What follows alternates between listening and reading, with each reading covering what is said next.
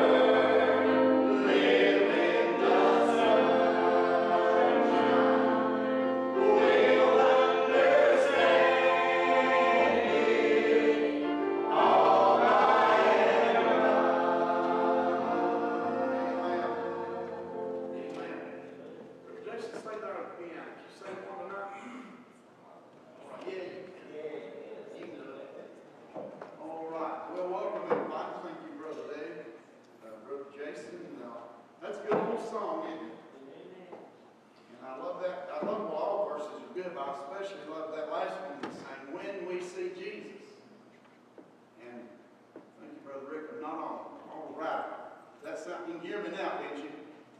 All right. But anyway, that is going to be thrilling, isn't it? I don't have a word to describe what it's going to be like. But I know He's real. I feel His Spirit. I've never seen Him face to face, but the Bible tells us we will someday. And we're going to live and dwell in His glory. And we're going to have a glorified body like Him. My goodness, anybody looking forward to that? I tell you what, we're getting closer to home every day. I hope everybody's had a wonderful Lord's Day. And let's remember all of our announcements. Remember this coming Wednesday night, we're in chapter 4 of 1 Peter.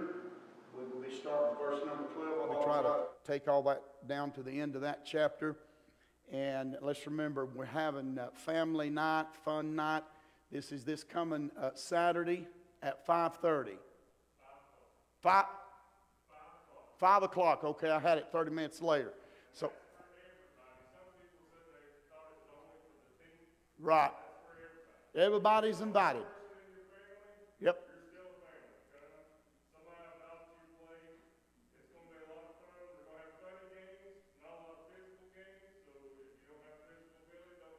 There you go. Amen. Yeah, we miss the fellowship that we have on a regular basis, trying to get some things back, and we started our Sunday school back, and so we're going to have. Oh, do remember this coming Wednesday, Sister Michelle is going to be teaching a children's class. So you bring your kids, a grandkid, niece, nephew. She's going to have a class for the kids this coming Wednesday, and that service starts at 6:30. And then let's just plan on coming, okay? We'd love to see you that Saturday. So that's 5 o'clock instead of 5:30. And so come, they're asking bring a dessert or a soda, and bring yourself and your family, all right? We'll have a wonderful time. Okay. I guess that's all the announcements. Does anybody have a prayer request before we go to the Lord in prayer? Any spoken requests? Yes. All right, let's remember these. Any others? Remember Lena, Johnny's mom. She wasn't feeling good today. Oh, my. All right, we'll pray for Sister Lena. Remember the Hal and Andy's family, a good friend of mine, Marilyn Andy. Yes. All right, let's remember the Andes family. I didn't mention this morning, or I know I've mentioned it a service or two, but let's pray for Brother Kevin Lewis. Lift him up to the Lord. And Brother Kevin's had to step down because of his health from his church at Unicoi. And we'll be letting you know more about that. We love Brother Kevin. We've known him for years. He served here as youth minister and as our associate pastor. Just a good man of God. And Sister Beth, we love them. And he's had to step down because of his health. So we're going to help him here at the church. So we appreciate him so very much. Help he and Sister Buffy, all right? And I'll let you know more about that. I'm hoping several of our churches are going to help him in our Appalachian. So if you want anything to go to him or to help him, we'll make sure that he gets that. I know they'll need some help, all right? So do remember Brother Kevin in your prayers. He needs a touch from the Lord. Amen. The Lord can do it. Yes, Sister Kathy. Yes.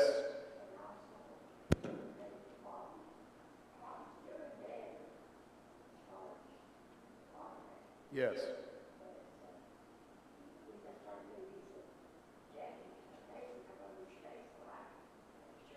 Yeah.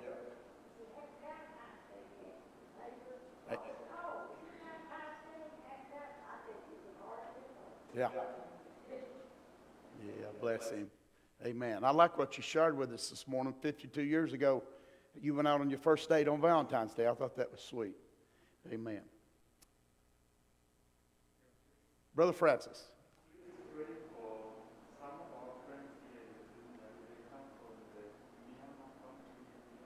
Yeah.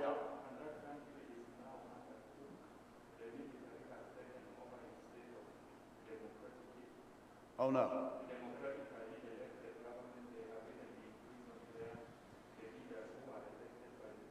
Not good. And what's the name of this country? Asia, okay.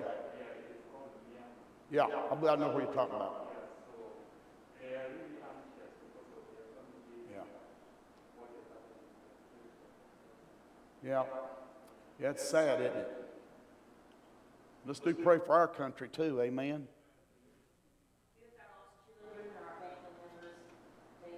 Amen. Amen. Any others? First cousin, Jeff Cracker, and he had to have one leg taken off. He has diabetes. Oh, boy. But now his other leg is infected, and they're thinking of amputating his foot off. Oh, my. And he can't breathe very well. And now they found also that he has congestive heart failure. Oh. This guy's probably in his 50s. Just remember Jeff. Yes, amen. Just remember Jeff. Any others? Brother Johnny. Yes. He's in the hospital, and I don't know which brother, one of the brothers in the hospital also. Oh, my goodness. Yeah, I know about all the Burlesons. Wonderful people. Known them for years. Yes, just remember Terry. Lift him up to the Lord. And has another brother. Yeah. As long as we live in this old world, there's going to be sickness, isn't there, and death. But thank God I'm going to a city where it's not wanted. Amen. Hallelujah. Glory to the Lamb of God. What if he came right now? Wouldn't it be great? Amen. Glory to God. I'm getting excited. The King's coming. Amen. Whew, hallelujah. Yes, thank you, Jesus.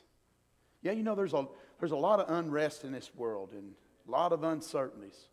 I'm going to tell you something. One thing is certain. Death's coming to every one of us. And we're going to face it unless the rapture takes place.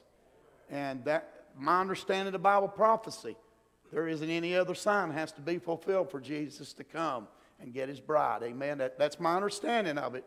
So we just need to be watching and looking and be ready, because he could come at any time. Amen. He could come for us individually or come for his church. So we want to be ready.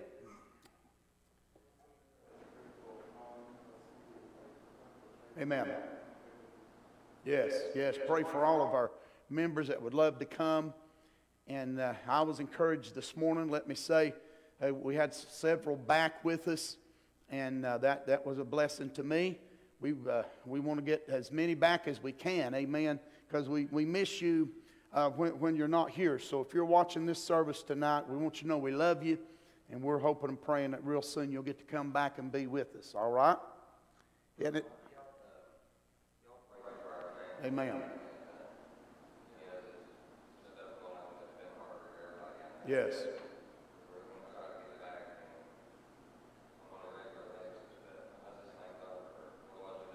Amen. Yes. Amen. Amen.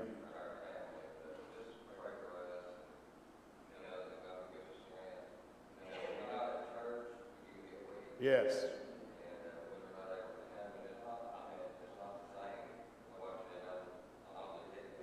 Yeah. Amen. Yeah. Thank God. Mm-hmm. Yeah. Wow.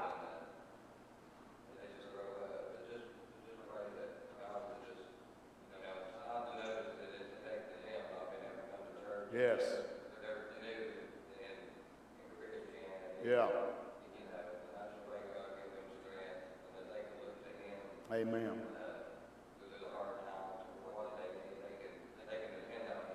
Yes. Yes.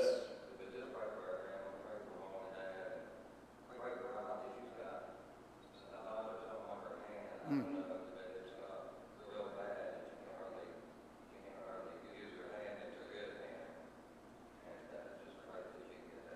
Amen.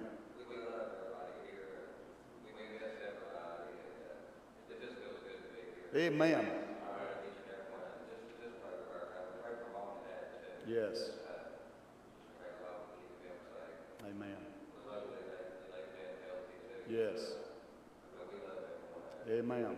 Amen. Appreciate Brother Jason. Amen. Jason, I was thinking, I remember when you was a boy. That's how old I am. And now your boys are grown. I'm telling you what. I remember when Ian was born. Amen. Yep. God is good. All the time. Praise the Lord. Everybody can and will. Let's have an altar of prayer tonight. Everybody, let's gather around the altar and let's pray. Amen. Let's go seek our Father. Let's come to the throne of grace and mercy.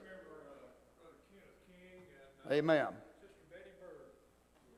Yes, and I didn't mention Brother Tom Turner. Anybody else? Sister Dot? Rick Barry, yes. Let's remember Brother Rick. I talked to Brother Rick a few days ago. He's still recovering, so they're wanting to get back real soon. So do remember him in your prayers, and Sister Diane. Did I do unspoken request? I don't know if I did or not. How about the unspoken request? Uplifted hand. Brother Francis, would you lead us to the Lord in prayer, brothers? We all pray together.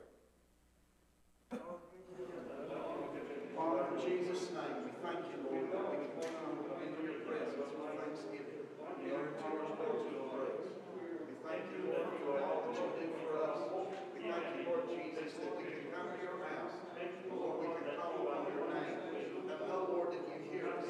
Lord, and you're near to us. You're dear to us. Father, we just lift up each and every person spoken and unspoken request. Lord, that you remember each one.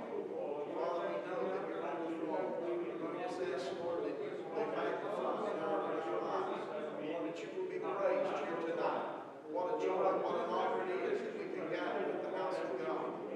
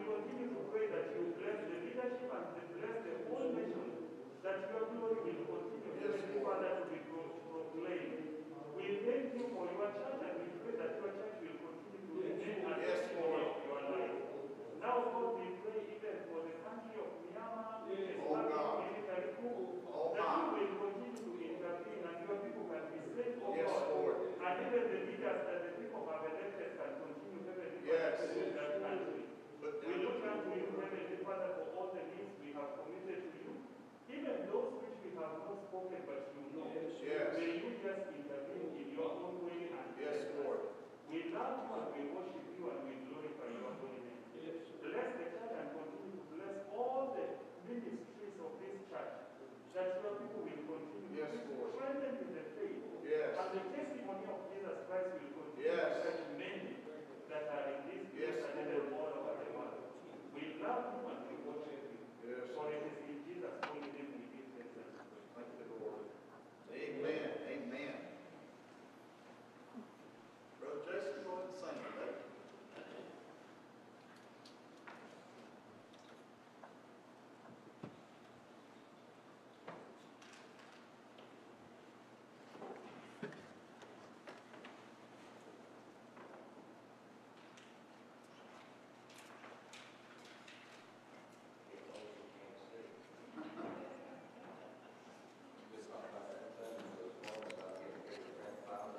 Oh, yeah.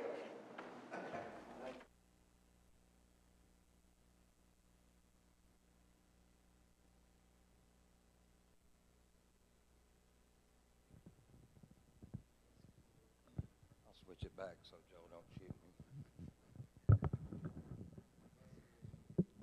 Y'all pray I'm gonna try to sing one song.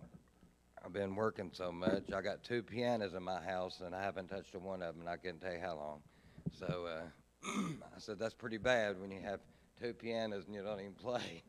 So but I just run across this one a minute ago and it's just so true. It's just an old song and everybody knows it. And I'm glad that even through all this pandemic, the only thing that's kept me going is knowing that I have a friend in Jesus and that he's taking care of me. And, you know, I've not went hungry yet. And he's blessed me with the roof over my head. And, you know, sometimes all the material things cloud our view and we don't realize what our needs are, but sometimes we think we need things we don't need. But I'm glad that the Lord is my friend, and I just look to him for all things. So y'all just listen to the words of this old song and sing it if you want to sing it.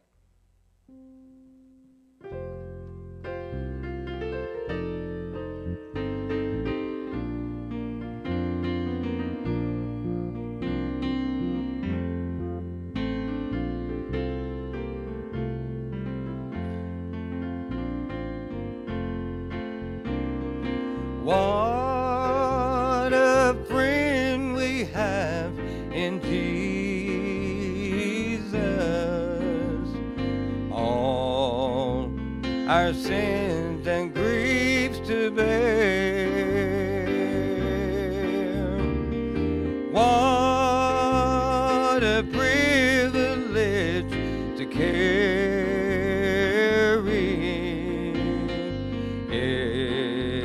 everything to God in prayer. Oh, what peace we often forfeit. Oh, what needless pain we bear. All because we do not carry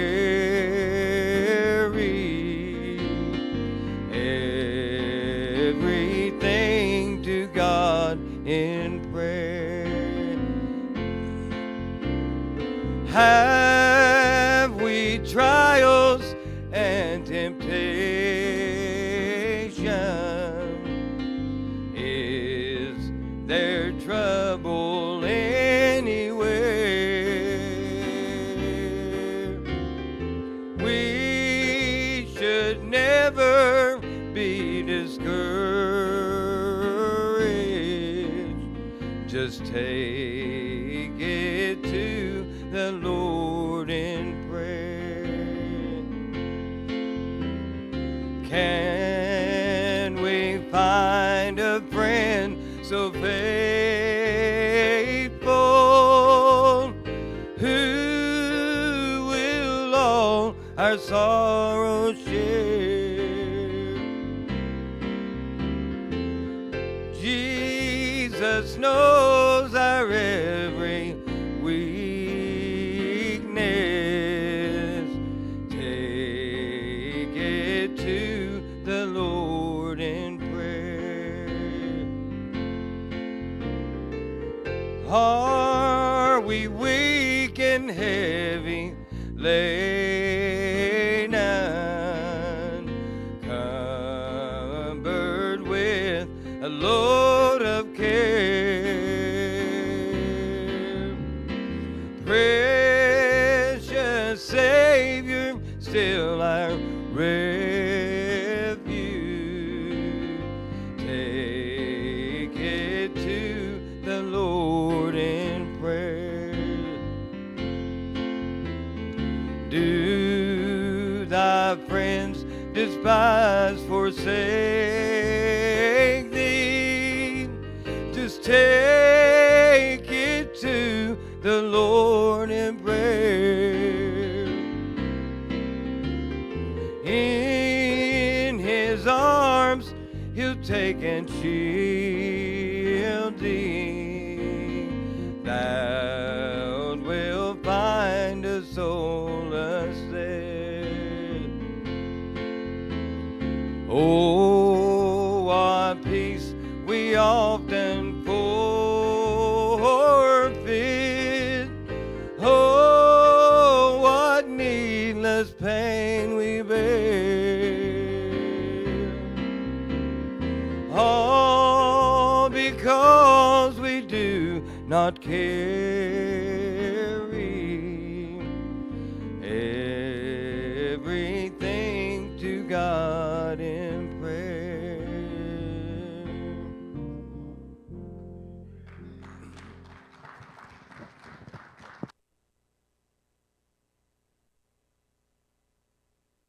Goodness, everything.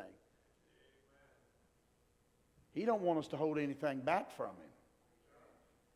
You have a care, you have a problem, you have sin, something bothering you, give it all to him. I'm convinced that the longer I am in this Christian life and I live for the Lord, there are a lot of things we bring on ourselves that we could just leave it in the hands of our Lord. And hey, He can do better with it. He knows what to do when we don't know what to do, and He can do it when we can't. Now, if there's something He expects us and calls us to do, He'll give us the power to do it, won't He, and the ability. I love that old song. Thank you so much, Brother Jason. Turn with me to Psalm 49. Psalm 49. Psalm 49. I'm going to preach tonight on you can't take it with you. Amen. We can't. And I'm going to start reading verse number 14, and we're going to read down to verse 20. Would you stand, please, in reverence to God's holy word? We read, like sheep they're laid in the grave, death shall feed on them, and the upright shall have dominion over them in the morning, and their beauty shall consume in the grave from their dwelling. Boy, I love verse 15. Read it with me. But God will redeem my soul from the power of the grave, for He shall receive me. Then we're told to ponder there and meditate. Selah. Verse 16, be not thou afraid. Amen. When one is made rich, when the glory of his house is increased, for when he dieth, he shall carry nothing away. His glory shall not descend after him. Though while he lived, he blessed his soul, and men will praise thee when thou doest well to thyself. He shall go to the generation of his fathers. Now here's what's sad. They shall never see light. Man that is in honor and understandeth not is like the beasts that perish. Lord, thank you for your blessed word we've just read. Now I ask that the sweet Holy Spirit will anoint me. Lord, that you will enable me to preach this message the way you've given it to me. And Lord, that you will just speak to each and every heart, especially that one, Lord, that may not know you as their personal Lord and Savior. We love you, we praise you, be honored and glorified in this message in Jesus' name. And all the Lord's people said, amen. You may be seated. The enigma for the psalmist was life itself and its puzzling relationship to the distribution of wealth and the power that wealth brings. How should we as believers respond when we see the rich getting richer? Should we be afraid that the wealthy will abuse the poor?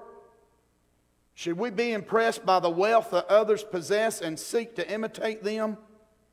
The writer here in Psalms gives us 3 reminders to help us keep our perspective in a world obsessed with wealth and the power it brings. Number 1, wealth cannot prevent death.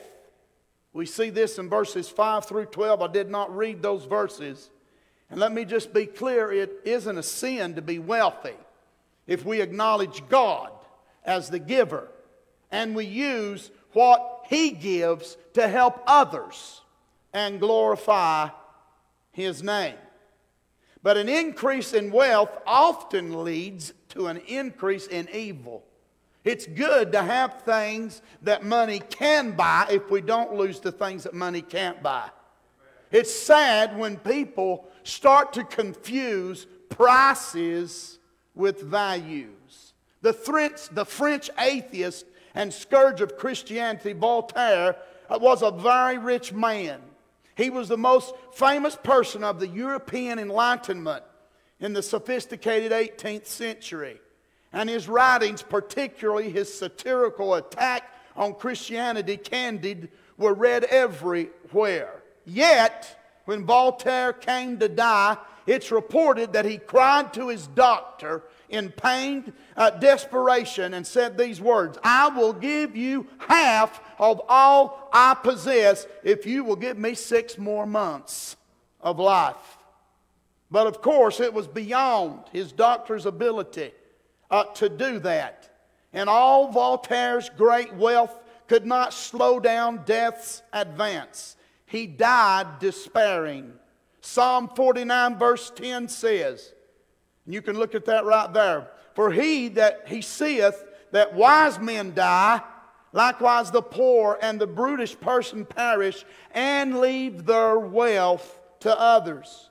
Some folks think they are invincible and will never die. The point is that death is inevitable, and that when it comes, we must leave everything behind. 2 men met in a streetcar one day, and they began to talk about a millionaire whose death had been announced in the morning's paper. One said, "How much did he leave?" He asked his friend. The other said, "Everything he had." Yes, everything. Years ago, when burial customs was a bit different than what they are now, people used to make the same point when they said shrouds have no pockets.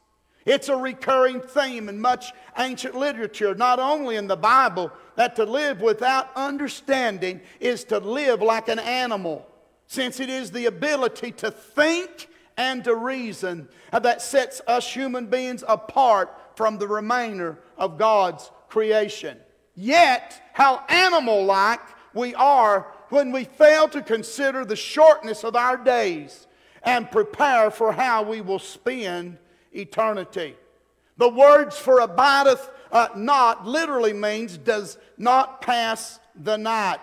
It suggests that in view of death, a person's position in life is not as secure even as a traveler who turns into an inn for the evening. In our case, life is so short that we do not even make it to the morning. Yet, thank God, there will be a bright morning, we read, for the upright. And these are the ones that know the Lord. Yes, thank God. Weeping may endure for a night, but joy is coming in the morning. We're not home yet. We live in an old sin-cursed world. that's full of death, full of disappointments and sorrows. But thank God someday we're going to leave this world that we're living in and we're going to a better country. Hallelujah. And I believe we're going to be there sooner than later. All right. So we see number one, wealth cannot prevent death. But number two, I want you to notice with me another reminder. Wealth will not determine our destiny. We see this in verses 13 through 15. When Jesus told his disciples that it was hard for a rich person to enter the kingdom of heaven, they were astonished. Because you see, most Jews believed that the possession of wealth was a mark of God's blessing. If wealthy people have a hard time getting into the kingdom, what hope is there for the rest of us? But remember, Jesus said the things that are impossible with man are possible with God.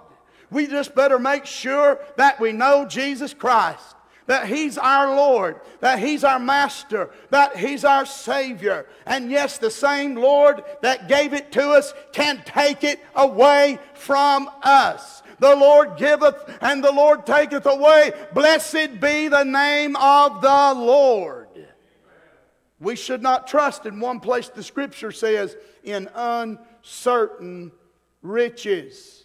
Yes, but people with wealth many times tend to trust themselves and their money and to believe that the nice things that people say about them. The writer pictured wealthy lost people as dumb sheep led to the slaughterhouse by Death, the shepherd, who would devour them. But we see in verses 13 to 15 that we have a great contrast between those who trust riches and those who trust God. Verse 13 adds a new and very important element. Those who are rich, they have followers. Look back at that verse. I want you to see this with me. In verse number 13. Notice, hey, we better be careful how we're living because somebody might be following our example.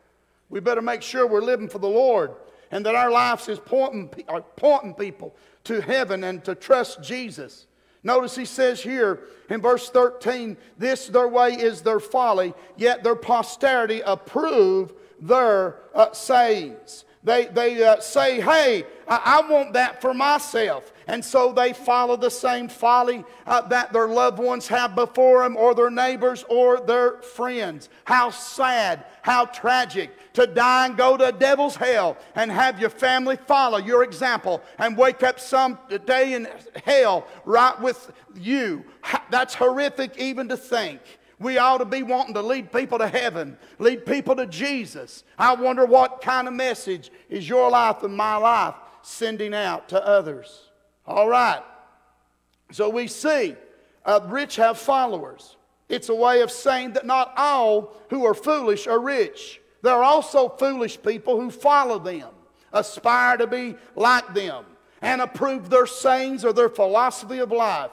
You do not have to have wealth to perish because of wealth. You can perish equally well merely by making money your goal and forgetting spiritual things. Beloved, that's what's got us in trouble in America. We're forgetting spiritual things. We need to remember the commandments of God. We need to remember the promises of God. We need to remember that God is sovereign, that God is all-powerful, that God is omnipresent, that God is a holy God, and God will never change how He looks at sin. He hates sin as much today as He did yesterday, and as He did a week ago, and as He did a month ago, as He did a century ago. But thank God, I'm glad God still loves old sinners, and I'm glad Jesus still saves old sinners. Amen. My friend, let's not put our trust in material things. They're going to go up in smoke someday. We need to put our trust in the Lord Jesus Christ. And God's people said, you see, that's part of the contrast. Not merely the goals of those who are materialistic and those who are upright, but also their ends. The person who's preoccupied with money has security, health, long life, and a lasting reputation as his goals. But the true end of such a person is death.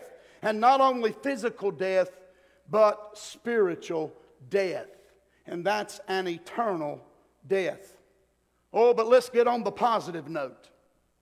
The most remarkable thing about this section, indeed of this psalm as a whole, is the statement of verse number 15, which expresses faith in life for the righteous after death. Oh my, it would be awful, it would be terrible if you and I had no hope of heaven after we die.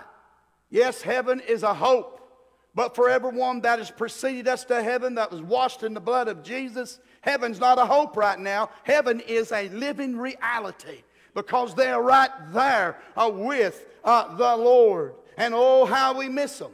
But what impresses me about these words, these two words change everything. Thank God. I'm glad that there's life after death. Amen. All death can do to a Christian is transport us to heaven, to be in the very presence of our God. Hallelujah. Don't let the things of this world and all the events that are happening that are going against the Bible, going against God. Listen, friend, God's going to take care of all that someday. We just need to make sure we're taking care of the business that the Lord has called us to do. Amen. My goodness, we got to look back at that verse 15. Amen. He talked about how their beauty will consume in the grave from their dwelling. Talk about the people who don't know the Lord. But verse 15. But God. Look at that. Everybody say those two words with me. But God. Hey, that changes everything. But God. Amen. Will redeem my soul from the power of the grave. For he shall receive me. Someone said these words, but God, are one of the great but God contrast of the Bible. They teach that those who trust riches will die, be buried, and yes, soon be forgotten. But those who trust God will be redeemed by Him and be taken to Him to enjoy personal life and fellowship in heaven forever with the Lord. My beloved friends, it might be dark, and I know we've talked about how dreary that things have been the last few days, but praise God, real soon the sun's going to shine again. And let me encourage you tonight, amen, morning is coming. Eternity is on its way. And before you know it, we'll be stepping right into eternity and be with our Lord. There'll never be no more tempter to tempt us. Hallelujah. There'll never be any more devil, no more sin. Thank God. Don't you want to go there right now? I'm looking. As Brother Job said, I know that my Redeemer liveth. Amen. And I'm alive in Him. Yes, mornings are coming. Just as resurrection morning came for our Lord Jesus Christ, it's coming to us. We anticipate this morning when we'll be raised to glory and receive spiritual rewards from our Lord. So we see wealth cannot prevent death. That's our first reminder. And then second, wealth will not determine, thank God, our destiny. But then thirdly, wealth must not increase our desires. Don't be impressed and overawed when you see others getting wealthy and buying bigger houses and cars. All their wealth will be left behind when they die and ultimately lose its value. They won't be able to praise themselves, nor will they be able to hear others praise them. We take nothing with us when we die. If we've been faithful stewards of what God has given us, we possess eternal riches that will never fade away. We can't take wealth with us, someone said, but we can send it ahead. Amen? We can send it ahead. I want to ask you a very personal question, a penetrating question. Are you trusting Jesus as your Redeemer, or are you trusting your wealth? Now is the time to get your priorities straight, for you will be in no frame of mind to do it when you're dying. There was a preacher that was called to speak to an old dying miser who wanted him to pray for his soul, but he was unwilling to take his hand as he did so. They talked about the afterlife. And when the preacher asked him pointedly what he was actually trusting at that moment, the miser confessed that even as he seemed to be breathing his last breath under the bedclothes, his hands were clutching the keys to his storage cabinet of treasures. He feared that his money would be taken from him when he died. It was why he would not take the preacher's hand. My friend, don't be so foolish. Relax your grip on perishing treasures and place your hand in the hand of Jesus, who died to save you from your sins. Let's stand to our feet. Our heads are bowed, our eyes are closed. Brother Jason, would you come to the piano, please?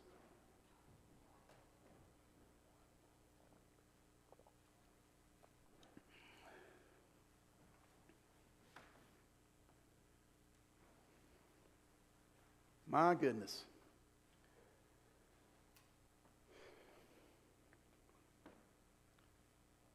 Think about it right now. There's people in hell, not just because they were sinner and they were bad people, but because they failed to put their faith and their trust in Jesus Christ. They died without trusting the Lord. Boy, I'm glad I'm saved tonight. How about you? I'm glad I'm saved. But there's people that live many years on this earth that have opportunity after opportunity, and yet they turn Jesus away time after time after time. Friends, you don't want to do that. We don't want you to die and go to hell. Have you ever stopped to think that your life is influencing other lives? If you're going to influence other lives, don't you want to influence them toward heaven and not hell? God help us. I know there's a lot of things we don't like that's going on in our country. But there's something ought to bother us much more than what's happening right here in this temporal world. And it is that souls are perishing. Every moment that we live, every time we take a breath, somebody's dying and they're facing eternity. But if that individual knows Jesus, they're protected. They're going to go to heaven and be with Him. But for those that don't know Him, if they die in that state, they will, like the rich man, lift up their eyes in hell someday. Oh God, help us. Our heads are bowed, our eyes are closed. I wonder tonight, has the Lord spoken to your heart? Maybe God's put somebody on your heart that you know. Maybe a family member, maybe a neighbor, maybe somebody you work with. All they live for is what they can get here in this life. And they're not preparing for eternity. How sad. How bad. Would you raise your hand and say, boy, I know some preacher that they're not prepared. They're not ready to meet the Lord. And I don't want them to die and go to hell. Would you pray for me that I can be a better witness to them? God bless you. And yes. Oh, my. Many hands going up. Many hands going up. God help us. God help us. Would there be somebody here tonight would slip your hand up and say, I need to rededicate my life to the Lord. There's some things I'm holding on to, and the Lord's telling me to let go of them and release them. You know what I found, friend, in my life? Anytime God has ever asked me to release something and give it over to Him or lay it down, you know what? I felt a whole lot better after I did. But what I found out is that God was telling me to lay down, I never needed it to begin with. But He always, listen, God will never take something from you without giving you something back. Amen? Hey, He'll give you peace where you didn't have it. He'll give you joy where you had sadness. Amen? He'll give you meaning where you didn't have any meaning. What a Lord we serve. Heavenly Father, in Jesus' name, we thank You for Your word. Help us, Lord, to apply it to our lives. We love You. We praise You. Lord, many raise their hands and they ask us to pray for them. Lord, they want to be a better witness to those that's around them. Help us, Lord. Help us, Lord, to value those things that you value.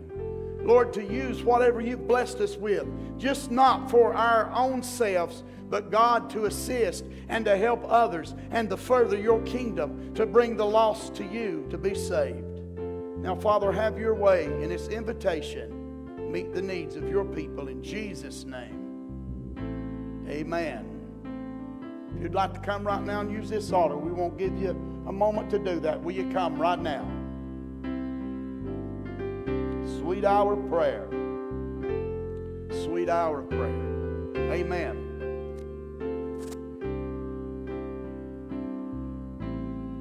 Anyone like to come and pray?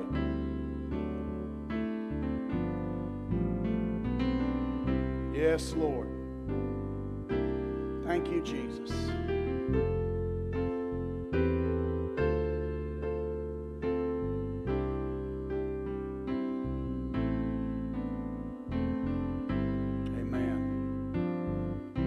Brother Jason. You know, Jesus said, it sums it up really. What shall it profit a man if he shall gain the whole world and lose his own soul? Or what shall a man give in exchange for his own soul?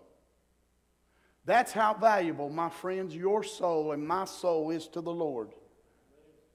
There's not enough money, there's not enough jewels or precious gold or silver that's worth more than our soul. Your soul is so valuable to Jesus that He gave His life for it, that you wouldn't have to perish and die and go to the devil's hell.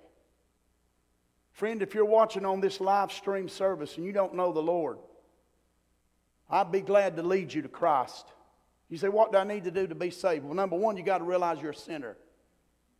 Number two, you got to believe in the Lord Jesus Christ, that He's the only begotten Son of God. He died for your sins on the cross of Calvary and shed His blood for you.